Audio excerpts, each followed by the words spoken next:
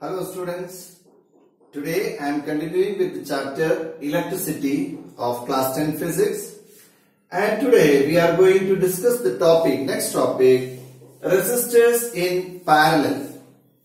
In the previous class we have discussed that resistors can be connected in two ways in an electric circuit, series and parallel.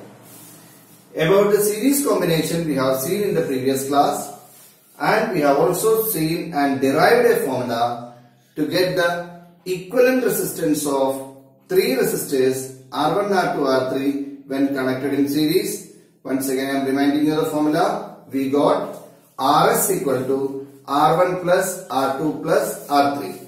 In this way, if there are more resistors R4, R5 etc., then the formula will continue Rs equal to R1 plus R2 plus R3 plus dash dash dash.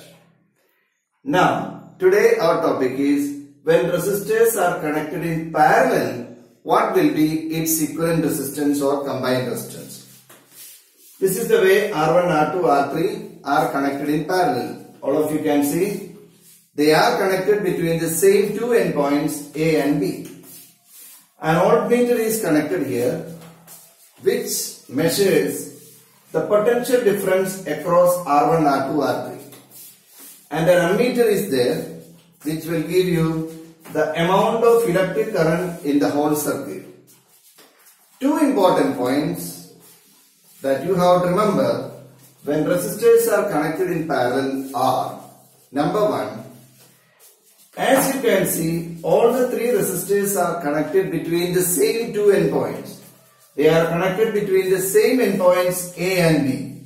So, the potential difference across R1, R2 and R3 will be the same, because R1, R2, R3, all the three are connected between the same endpoints, and potential difference across A and B will be same.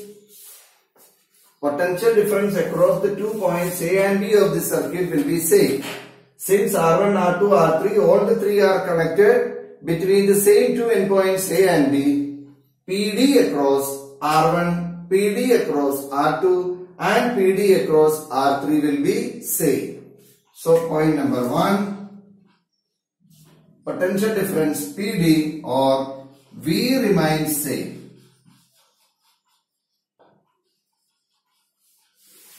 Across R1, R2 and R3. Reason, they are connected between the same two endpoints, and between 2 points of a circuit the potential difference will be same. So if V remains same, then what will change? I changes. Now electric current will change, where along R1, along R2 and along R3, the amount of electric current will change.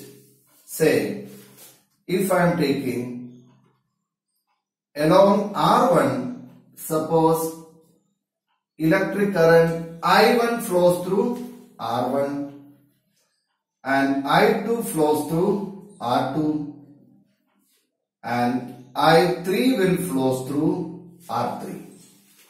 So remember the two important points: when resistors are connected in parallel, V remains same across all the resistors, but I splits.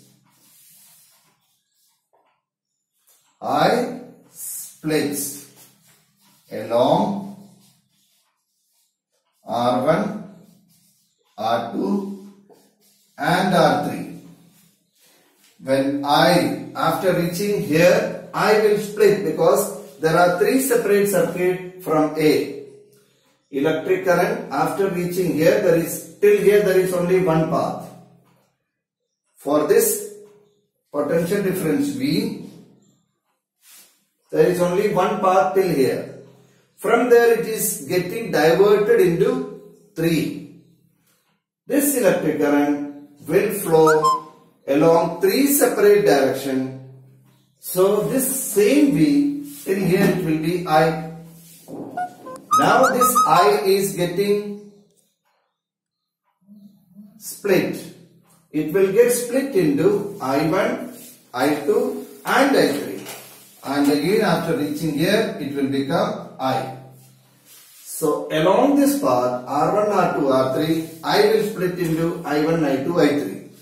So we can say here I is equal to I1 plus I2 plus I3. Now use Ohm's law. Using Ohm's law, I is equal to V upon R. V is equal to IR. Therefore, I is equal to V upon R. So, V upon R is equal to, now what is I1? I1 is equal to V upon R1. What is I2? V upon R2. And what is I3? V upon R3. I hope all of you understood this step. I is equal to V upon R. So, I1 is equal to V upon R1 because along I1, along this path there is resistor R1 and V remains same for all the three. For all the three resistors, V is same. So, I have taken V everywhere same. In place of R, it will become R1, it will become R2, it will become R3. Now, what is common on both sides? V is common on both sides. Taking V common, it will become 1 upon R. Again taking V common, it is 1 upon R1 plus 1 upon R2 plus 1 upon R3. Taking V common on both sides. Now this V and V can be cancelled. So what is left? 1 upon R is equal to 1 upon R1 plus 1 upon R2 plus 1 upon R3. This is the equivalent resistance formula when resistors are connected in parallel. So, we may also represent it as Rp to distinguish equivalent resistance when parallel and series. So, remember the formula. We got the formula 1 upon Rp is equal to 1 upon R1 plus 1 upon R2 plus 1 upon R3. Now if you look at this formula, you can see what happens to Rp when more and more R1 are connected in parallel. Those who are good in mathematics can see very easily that Rp decreases. When R1, R2, R3 number of R's are increasing and if they are connected in parallel, the total resistance of the circuit or equivalent resistance of the circuit will decrease. Whereas in series, what was the formula? It is the algebraic sum of all the resistors. Rs is equal to R1 plus R2 plus R3. So as we connect more and more R's in series, the equivalent resistance of that circuit will go on increasing. In series, equivalent resistance go on increasing, but in parallel, equivalent resistance go on decreasing. So this is also a very important derivation. Hope that all of you understood. Please do it. Now, our next topic is heating effect of electric current. Heating effect of electric current. What does it mean? Already I have discussed that whenever electricity flows through a circuit, a part of electricity is getting converted into some unusable form of energy, and that unusable form of energy is mainly heat. Why? Due to resistance offered by the wire.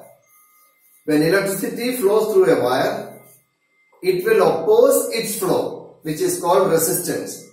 So due to the resistance offered by the wire, when electricity flows through a wire for longer time, it will become heated up. All of you might have seen it, all of you might have felt it. When electricity flows through a wire for a longer period of time, and if you touch this wire, you can see that this wire become hot. Similarly, you might have seen when we use appliances of high power rating appliances, after some time that cord wire will become hot. It is because due to the resistance offered by the wire, a part of electricity is getting converted into heat. This is called heating effect of electric current. Now we are going to discuss the heating effect of electric current more in detail. For that, I am going to derive a formula how to find the heat generated when electricity is flowing through a wire or a circuit. I am starting with the formula for potential difference. We know that potential difference V is equal to W upon Q, amount of work done upon quantity of charge transferred, cross multiply. Work done W is equal to V into Q. Now we have another formula, power is equal to work done upon time taken, class 9 formula. Power is defined as the rate of doing work, that is work done upon time taken. Now for this W, I am substituting this value, W is equal to VQ. So this W become VQ upon T. In bracket you can write from equation number 1 above. So we got P is equal to VQ upon T.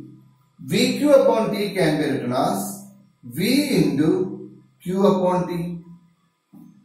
Now what is Q upon T? If you remember, you know Q upon T is called I. So what did we get? P is equal to V into I. This is a very important derivation, very important formula in physics. P is equal to V into I. Power is equal to potential difference V into electric current I. Now I am continuing to find out the heat generated, heat developed by electric current. So P is equal to VI. Now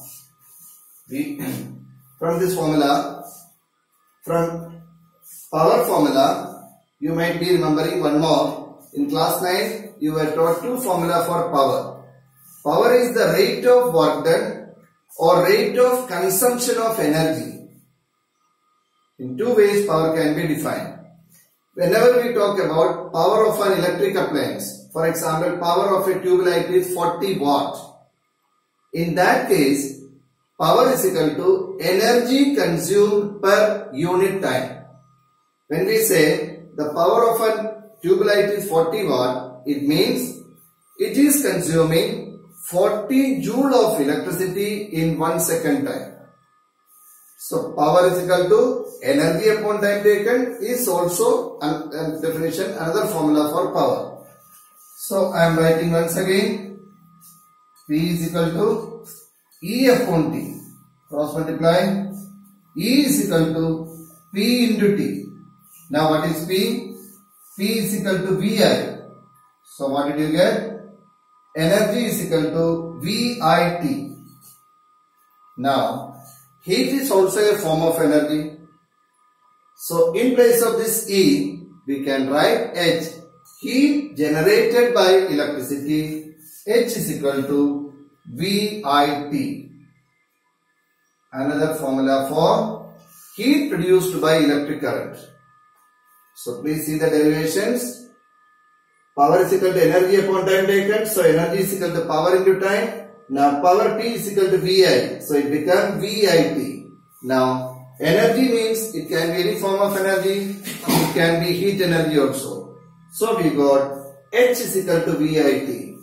Heat generated by electric current is equal to VIT. One formula. Now I am going to change this formula once again. Using Ohm's law, I am going to change this V. What is Ohm's law? V is equal to IR. So in place of this V, I am going to write IR. So it becomes IR into IT is equal to I square RT.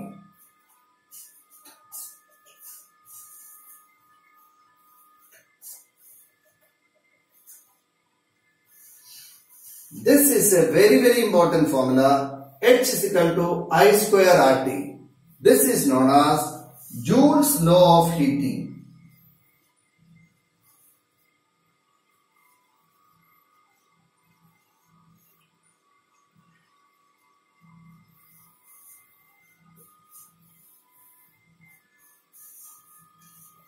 I repeat, H is equal to I square RT is known as Joule's law of heating.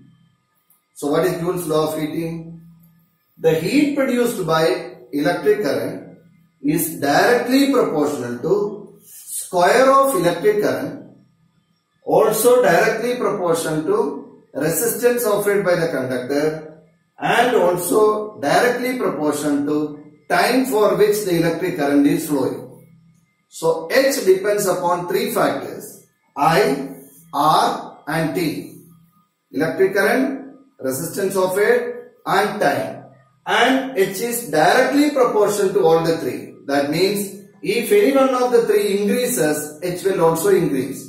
We know that among these three, the most affected factor is I, because it is I square RT. So when I become double, H will become 4 times, because 2I the whole square, 4.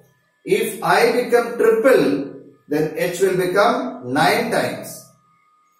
So all I, R and T are responsible for H, but the most responsible factor is I. So H is equal to I square RT is known as Joule's law of heating. So Joule's law of heating states that the heat produced by an electric current is directly proportional to square of the electric current flowing through it. It also directly proportional to resistance of the conducting wire, and it also directly proportional to time for which electricity is flowing. So H is directly proportional to these three factors I, R and T. But I is the most affected point, because in the formula you can see it is I square. So all of you remember, it is all about heating effect of electric current.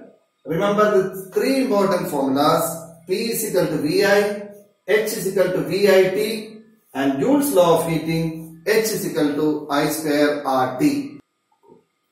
Our next topic is practical applications of heating effect of electric current.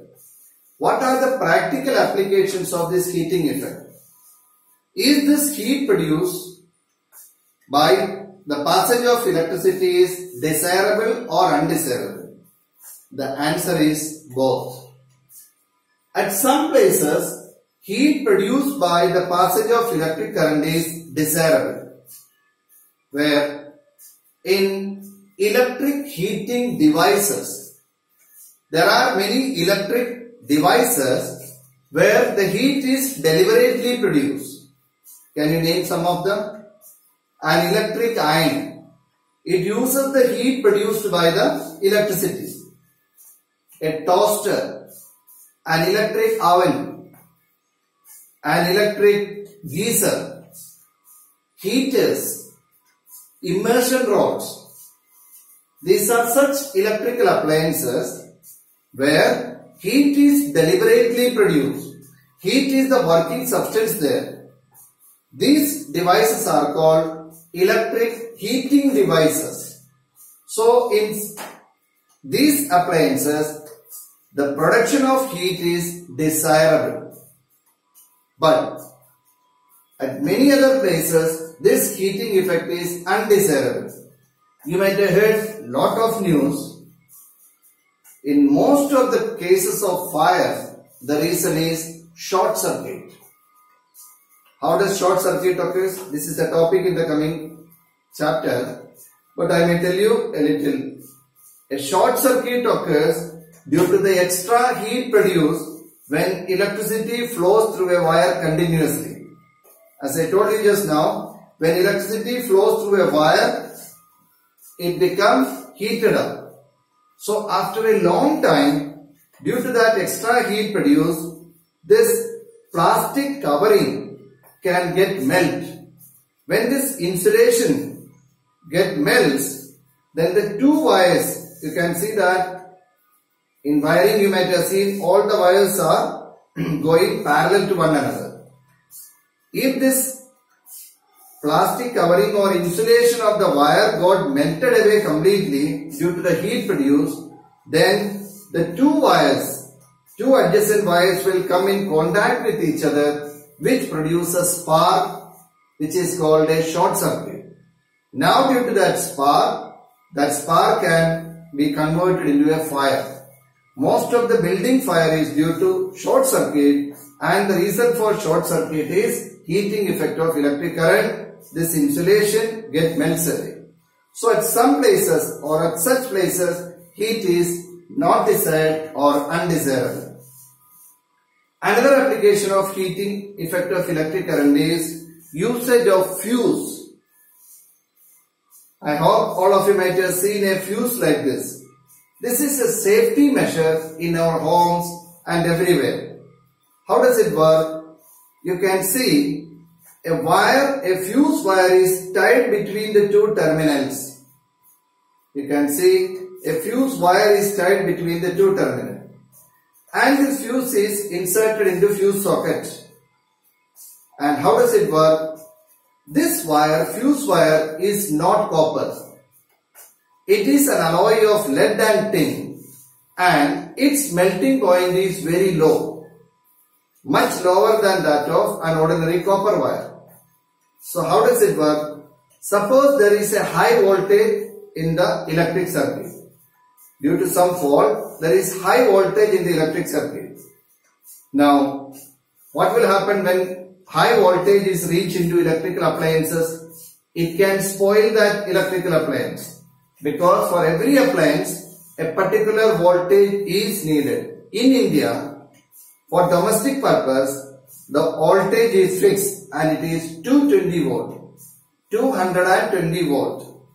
For any reason, if this voltage is much more than 220, then all these electrical appliances will get spoiled. It will burn away. So a safety fuse is used to save such electrical appliances. And how does it work? As I told you, this fuse wire has very low melting point. So when there is 220 volts in the supply line, the heat produced by 220 volt is less than the melting point of our fuse wire. Suppose by mistake, sometimes the voltage in the line goes higher than 220. When it goes higher than 220, much more than 220, then it will produce more heat in the circuit. When more heat is produced in the circuit, this fuse wire gets melted away. When this fuse wire gets melted away, the circuit will be broken. When the circuit gets broken, no electricity will flow in that circuit and our appliance will be saved. So, safety fuse wire also works on the principle of heating effect of electric current, because when there is desired voltage, there will be a particular amount of heat produced. When the voltage goes higher, heat will also become higher. When heat becomes higher, this fuse wire will get melted away because it has low melting point, and it will break down the circuit and that appliance will be get saved. Now one more point at the end. If you go to a shop to buy the fuse, then the shopkeeper will ask you of how many ampere fuse is needed, because fuse is available in amperes: 1 ampere, 2 ampere, 3 ampere, 4 ampere. So you should know how many ampere fuse is required for your use. Nowadays these things are replaced. Nowadays you cannot see this type of fuse, but nowadays we have a concealed fuse wire. You might have seen fuse is now concealed in a glass bulb. It is not open like this. It is old fuses. In old days we were using this type of fuse, and you might have seen the bigger size also. But nowadays in the appliances there is a concealed fuse. There also working system is same. The same wire is there, but it is kept in a glass bulb. and if once it is melted away, it cannot be replaced, but it can be replaced. When once it is melted away, we can bring another fuse wire and tie it like this. It is ready to work again. So I was talking to you about the ampere of fuse. For each appliance, the fuse that is needed will have a particular ampere. How to calculate it? We know, we have seen the formula P is equal to VI. Just now we have seen P is equal to VI. What is P? Power. Power of the appliance. V in India is fixed 220 volt. I means electric current. Now, the fuse is available in ampere, and we know that ampere is the SI unit of I. So each appliance uses different I. An AC, your refrigerator, and a fan, your TV, all these appliances are having different P, different power. You might have seen the power is also mentioned on each of this.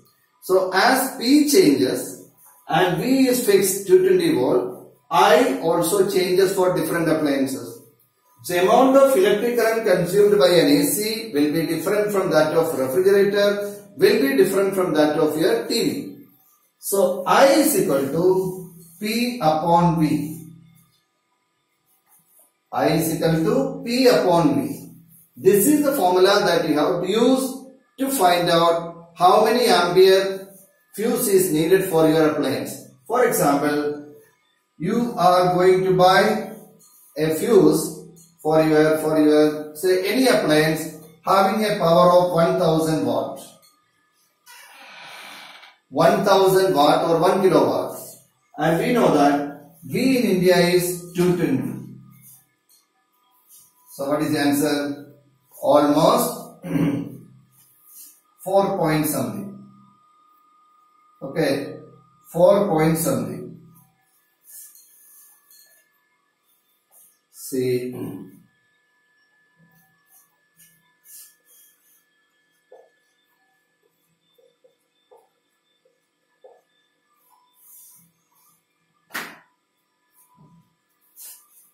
yes, it is about 4.5 ampere. But fuse is not available in decimals.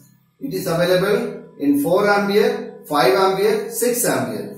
If you are getting 4.5 ampere, you may require a 5 ampere fuse for it. Because 0.5 ampere is bearable by the appliance itself. In this way, you have to find the ampere of the fuse required by you. What is the formula? I is equal to P upon V. V in India is fixed 220 volt. Only thing that you require to know is its power. And the power of each appliance is already mentioned. You can see the power of each electric appliance is written. For example, on a tube light it is written 40 watt. On an LED bulb, you can see it is of 6 watt or 5 watt or 9 watt. Similarly, power of each appliance is already known to you. So P divided by V, power upon V, volt is 220. You will get I, that is electric current consumed by that appliance. So we have to use a fuse of particular ampere. That means whenever there is this metal wire, this fuse wire is made accordingly. For a 1 ampere, 2 ampere, 3 ampere, the thickness of this wire will be different because it has to get melted whenever there is a sudden hike in the voltage, or due to any reason if voltage is more in the circuit that can destroy the appliance. So that high voltage will not be allowed to reach the appliance. Before that, this fuse wire get melted away and the circuit will be broken. So remember this formula also, I is equal to P upon V formula to calculate the electric current I. And by seeing this electric current, you have to decide the ampere of the fuse that is required. So today we have seen resistors in parallel. Then we have studied heating effect of electric current, and now we have seen practical applications of heating effect of electric current. Please revise and go through this portion and study well. Till then, thank you.